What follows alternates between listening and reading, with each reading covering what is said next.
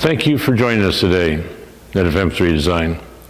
Today we want to talk about the bandsaw here and the Baileigh and some of the issues that we've learned how to use it and some of the fun things that we've actually been able to accomplish.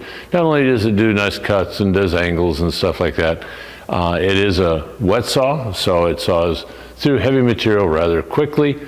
We do use a skip tooth bimetal blade that we gather locally. So bottom line is that nice saw, nice situation, good cutting. I'd like to take and show you a little more about it as we move through this. Thank you. The bandsaw is a Baileigh BS250M. We purchased it several years ago and it's been very, very successful for us. Please note the end version and side pictures of it, and coming up will be the control panel. The control panel has the emergency stop, start, and maximum speed, or the speed of the blade, noted in foot per minute. It has a made on and off switch, as you can see, and it has the control descent on and off switch for the switch on the handle. The panel is interactive and does an automatic shut off when it completes the cut. The system is equipped with a hydraulic setting motion to set the cut speed.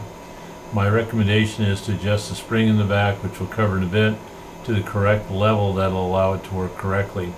The cut speed we've been experiencing is about a 5, although different materials and different thicknesses will cut at different rates. Also, we've also worked with areas that we had to cut as low as a 3 just because of the speed of the device. The spring handle that you see there, the T-handle, adjusts the amount of pressure, that's the down pressure on the blade. My suggestion is always to adjust it so that it does not press really hard on the blade and the material, as the little too much down feed, if a mistake's made, will cause the system to destroy blades.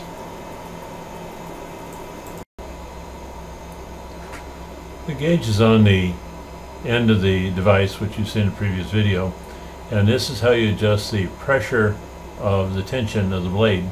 And it's easy to do by simply, there's a handle there, and turn it to adjust it, and be sure to always check it on a regular basis, as it does move around with the barometric pressure and the stretch of the blade. As you can see here, the water control valve is a little toggle valve that you turn back and forth, and it supplies water to both the front of the cutting edge and the back of the cutting edge, so that you can actually have a better control cut and you don't have too much water running around. That can be a little bit of a problem.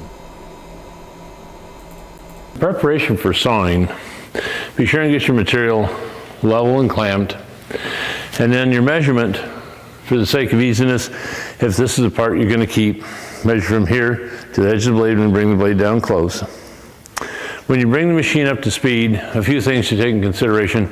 Make sure the blade is adjusted correctly with the correct tension on so the blade holds true. Hold your spacer out about the right distance. Get your clamp guard moved up about the right position so that it clears but everything works. Another thing is the feed rate, and we talked a little bit about the spring in the back and how you adjust it so you don't have all the weight of the on the bandsaw, and you don't want any more weight than what the bandsaw can handle with what it's working on. This is a feed rate device here. So we're going to power up the saw. And it's got a water feed on it. You see the water feeding there. I'm going to flip the lever up and start the feed of it. And we try to keep our feed about, we've had good luck with about number 5. We realize that a lot of times you should be cutting this vertically because it cuts quicker, but we prefer, just for the sake of this example, to cut it horizontally so you can see what we're actually gathering in this. And also too, I think horizontally might give us a little better, smoother cut.